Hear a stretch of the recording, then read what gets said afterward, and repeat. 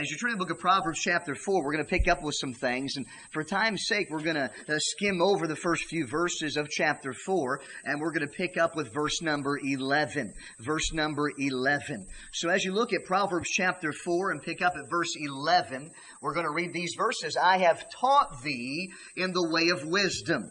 I have led thee in the right paths. When thou goest, thy steps shall not be straitened. And when thou runnest, thou shalt not stumble. Take fast hold of instruction. Let her not go. Keep her, for she is thy life. In the Word of God, wisdom again is promoted. Instruction is promoted as being so important. I don't know about you, but that is the one request that I bring when somebody asks me, hey preacher, how can I pray for you? I say, please pray for wisdom for me. I've never pastored before. This is my first time. And though it's over 2 years in the running, there's so much going on. There's so many new things. I need wisdom from God. And in every area of your life, you're going to need wisdom. Now we read verse number 14, and here's what the Bible says. Enter not into the path of the wicked, and go not in the way of evil men. Avoid it, pass not by it, turn from it, and pass away. Do you get the understanding of this wisdom statement here in the Bible? It is saying that there's something in life that you should avoid, and it is the way of the wicked. Tonight, if there was a title to the message, I would give it this: the poison of sin. I want you to understand how the poison of sin can take you down for the glory of God. I do not want to touch sin. I should not want to go in its way. I should want to avoid it. I should not want to pass by it. I should want to turn from it. I should want to pass away from the wicked, from the poison of sin. Can anybody tell me what this is on the screen? Is there anyone who understands what they are looking at? What is before you is several different types of poison. If you're from the Midwest or from the South, there's a lot pictured there. But if you were to get into that mess, you may be affected by it. Now, there may be some of you in here who are able to get down in that stuff and roll around and it doesn't affect you one bit. And for those of us who are affected by it, we can't stand guys like you, okay? But when we see that, sometimes, maybe you shouldn't look at it, because sometimes people can just look at it and get poison ivy. Maybe you're there. I don't know. Poison is not good. Amen. Sin is not good.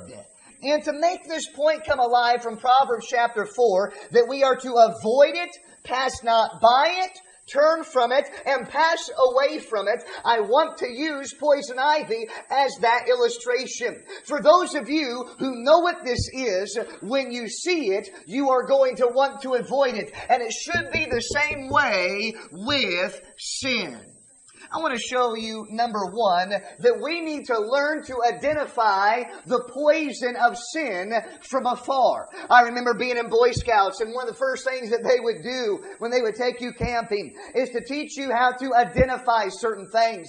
And one of those things was poison ivy, because you do not want to get around it because of the effects of poison ivy. And so when it comes down to the poison of sin, sin being anything that we do, say, or think that displeases God, we need to learn to identify what sin is. Again, I remind you that the book of Proverbs is a book that teaches you how to take a simple one and become a wise and prudent man.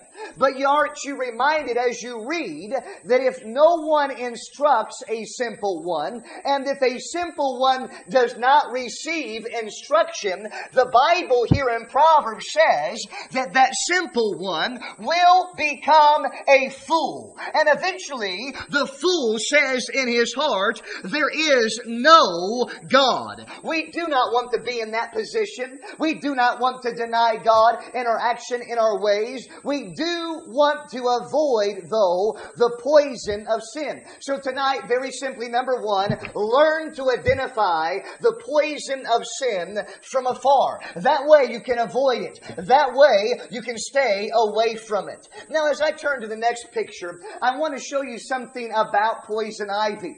These are pictures of poison. There's the flower of poison ivy. There's the fall leaves of poison ivy. And sometimes people could look at this and say, there's nothing wrong with that. It's a beautiful thing to look upon. A flower, a fall leaf, and the fall colors. But wait a second, I remind you what this is. This is poison ivy. This will harm you. This will hurt you. So our second lesson that we need to learn is learn that the flesh sees a certain beauty in the poison of sin.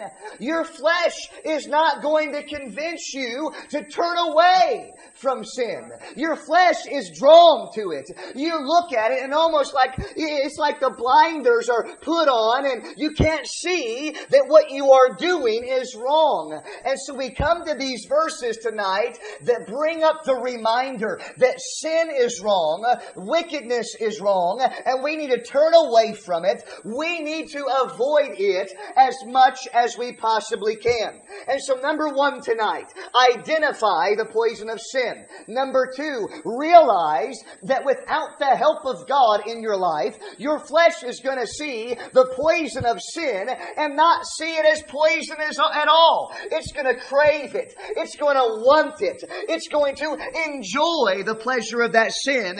But the Bible says that pleasure is only for a season. And all God's people right there said, amen. Avoiding the poison of sin. I want you to look at this next picture of poison ivy. Now that doesn't look anything at all like we looked at earlier. But this is a dead vine of poison ivy. And as you read about poison ivy, what you would understand is this: even though there's no green or no red or no flowers, they say you can still be affected with the poison of what looks to be dead. And here's my illustration tonight and how I want to use it. Learn that poison of sin can still be very alive even if it is dead in your mind. You may have something that you have had in your life at times past, and you have, quote unquote, mortified that. You have put it to death. You have put it away in your life.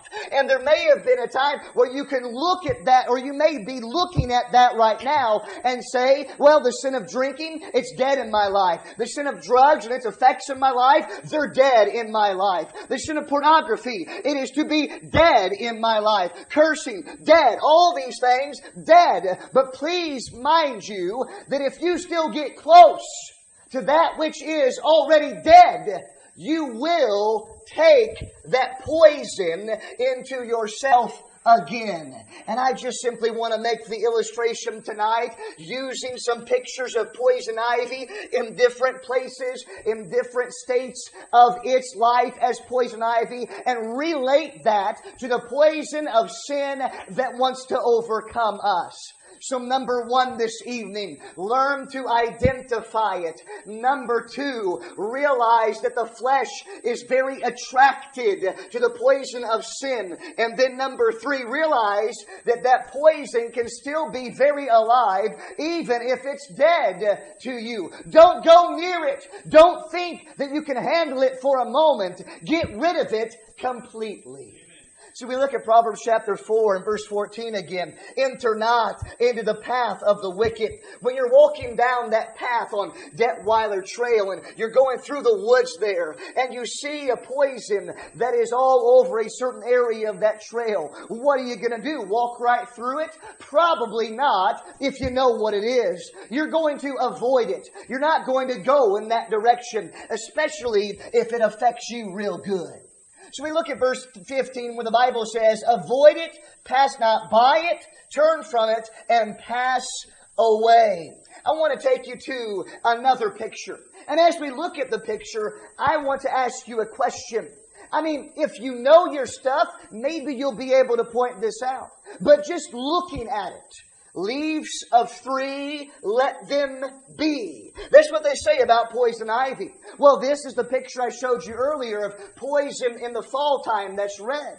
Well, on the other side of the screen, you see a picture of 3 leaves with a little bit of red to it.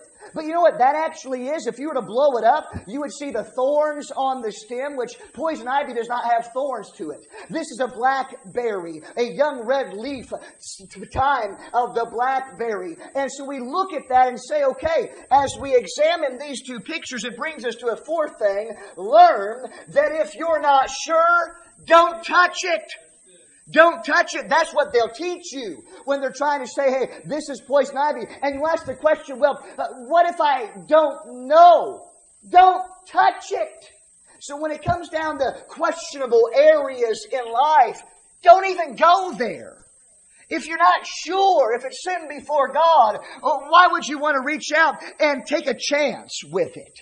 Don't even go there. Learn that if you're not sure, don't touch it. The Bible has the answers of life. I'm so thankful for the Bible. And as we look at the book of Proverbs, it is very clear that God says that when it comes down to the way of the wicked and the poison of sin, we are not to enter into that path. We are to avoid it. We are to pass not by it. We are to turn from it. We are to pass away from it. And then I want to make this association. In this picture, we see some of the same things we have already seen about poison ivy. And we're making a biblical application.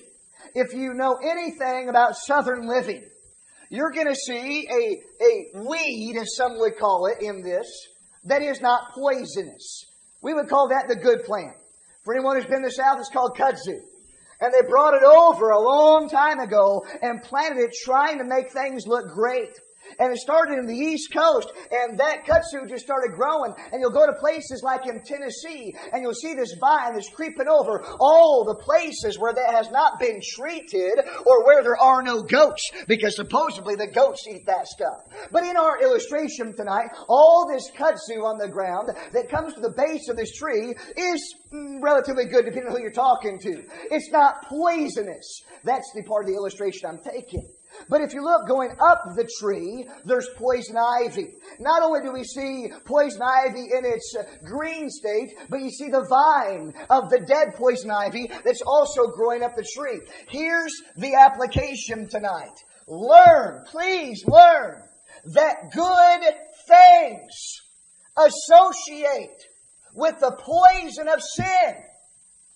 Just because it's moral, or just because it apparently looks good on the outside, if you go to that tree that was in the picture, you are still risking being affected by the poison that is there. If you associate yourself with the kudzu, you may just come across the poison ivy. And I say it again, the devil would rather you a good thing in life rather than the right thing for God. You've got to be careful who you associate with. You got to be careful on what that association is going to bring you in touch with. You have to be careful to be able to see through that association, to identify what is going on, to see the potential downfalls of it. You're going to have to see the fact that the poison of sin could be right around any corner, and I want to make a decision to avoid that poison. I do not want to pass by it. I want to turn from it. I want to pass away from the poisons of life. And so can I ask you a question tonight? How are you doing? How are you doing with the poisons of life? I want you to look at one more verse in the Bible, but for this verse, we're going to go to chapter 5 and look at verse 14. I want you to notice what verse 14 says. If you don't have it memorized, memorize it. I was almost in, what's that word? Oh, what's the next word? Evil. Then it says, in the midst of the congregation and assembly. You can be around that which is godly, but you can be so far removed from that which is right. Why? Because the poison of sin has bitten you at some point. The poison of sin has attached itself to you. You have made some decisions that are not God honoring and God glorifying, and now your body is taken over by that poison. You know what happens when you get taken over by that poison? You become ineffective for God. Now, I'm not one of those guys that can roll around in the poison. I don't remember as a kid really getting it, playing in the woods all those days. But for some reason, as I've gotten older, it seems like I could almost become one of those that could just look at it and get it. A few years back, after we just got married, I don't know where I got it. I don't know how I come across it. I don't know if somebody was burning it. I don't know if I brushed up against someone who just had touched it. I don't know. But I got it so bad that it literally put me on my back and I could hardly walk from the poison that was all over the exterior of my skin. And we look at that situation and the illustration and simply say that when the poison of sin attacks your life, it will hinder you living for the glory of God. You will not be living to your fullest potential. Can I ask you, teenager, are you living your fullest for the glory of God? Can I ask you, adult, are you living your fullest for the glory of God? As best as you possibly know how, are you right where you need to be? Could it be that the poison of sin is hindering you from being all that you can be for the glory of God? Maybe it's the sin of pride. Well, I don't think that I should be doing it that way, God. I think I should be doing it this way, like Brother Gillespie so humbly mentioned to us in his newsletter. Maybe it's blatant rebellion before God. Something that you know that you should not be doing, but you are. And that poison is now attaching itself to your life. And before long, you're addressing the poison instead of living life. You know how it is. If you've ever gotten poison ivy before or anything of the sort, now what your attention is giving to is the poison, the effect of it. You're not worried about it if you don't have it. Simple, isn't it? But when you got it, it's more Caladril, more salt, scrape it off like Brother Potts told me to do, or your VBS guy. He works with trees and he's getting that stuff all the time before he was in evangelism like he is. He said, preacher, just put some salt on it like you're going to eat it and then scrub it and then put something over it. I met other people that do that too. Tried that. Kind of worked. Dry it out. Burns just a little bit. But tried that. My attention was going to taking care of this. You get in the shower. It's on your arm. You're holding your arm out here. You don't want it to get underneath the hot water because if it's hot water, it kind of brings that out a little bit. And everything that you do in life is now affected. If you got on your legs, you're not walking right. You got on your face, I can't put makeup on if I'm a girl. You got it on your face, you don't know what to do. You don't want people to see you. Your life is now affected. And friends, sin takes your focus off of God. And causes your focus to be on that which is not good. Why would you willingly put yourself in poison? So many people live life that way. And it doesn't make sense. Doesn't make sense. God says, Proverbs chapter 4, verse 14, to enter not into the path of the wicked, and go not in the way of evil men. Avoid it, pass not by it, turn from it, and pass away. The admonition tonight is this: avoid sin. Stay away from it. I don't have to name what you struggle with for you to know that you struggle with it. Flee from it and let God be glorified. He says this: abstain from all appearance of evil. Avoid it. Pass not by it. Do not go in the way of it. It will affect you, no matter how big you think yourself to be. Let's pray.